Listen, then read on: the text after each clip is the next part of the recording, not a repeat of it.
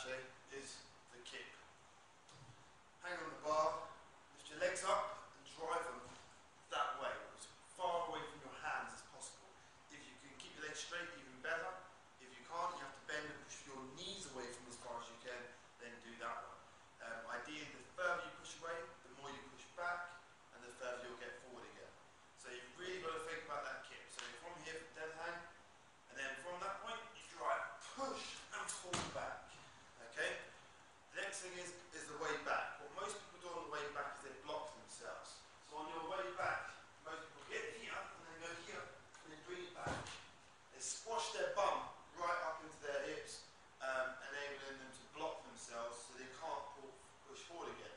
You need to make sure you go that way as much as you can on the way back. So don't arch your back too much, bend your leg behind you, because then you end up with this whipping motion which takes you up more than forward. You need to try and get this distance. So once again I'll show you, so kick, push back, push forward, push back. And you notice I use the block to stop myself and slow myself right down so I landed down straight.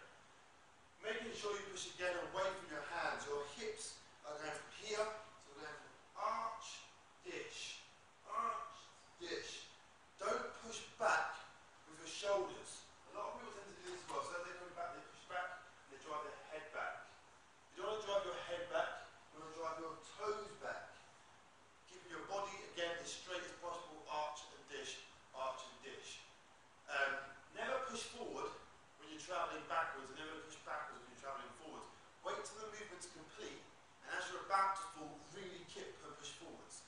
When you push forwards, don't lift your head up too high, okay? It's arch and dish, not into a cup shape where you're completely snapped in half. You've got to make sure it's just a small amount of movement so your toes lead and your toes come back. A lot of people, again, as they come forward, they lift up too much. It's too much. You need your hips to come forward. Okay, I'm going to get myself swinging. The key to the ring is patience. The key to anything with a longer strap is patience. Don't rush it. If you find yourself rushing it, you're going to be pulling back as your body's going forwards, and you're going to end up finding yourself in the same position, same place, just going backwards, forwards, which I'm sure you've seen before on various different shows. Okay, so I'm getting that bit there. So I'm going to go from dead hang. Barely moving at all. It's all in that kick again. So kick, drive back, wait for it. Kick, drive back, wait for it. Kick, drive back. Now look, I'm moving. Kick, drive back. Kick, drive back. Kick. Yeah, so now we've got ourselves a big swing. Okay? So it's all about the patience. The strap will take a lot longer to get moving than it would if you was holding onto a bar, because you're further away from a solid object.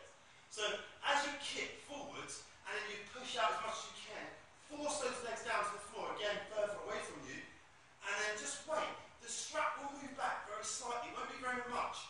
You've got to be patient with it. So just let it go back, and then as you start to move forward again, kick as powerful as you can. Use it at the right timing, and then drive back, and again it will move a little bit more.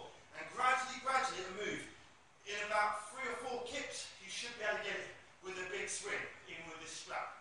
And you should be able to get loads of swing. And the bigger your movement is, the more you can kick for longer, and you can also drive on the way back as well for longer. So keep looking at what you want to go to, and release here. Now in the air, you want to allow your hips to go forward, and you do like a miniature sit-up in the air. So you're going to pull from the stomach to pull your arms forward to get yourself, your body over. You also want to sort of imagine your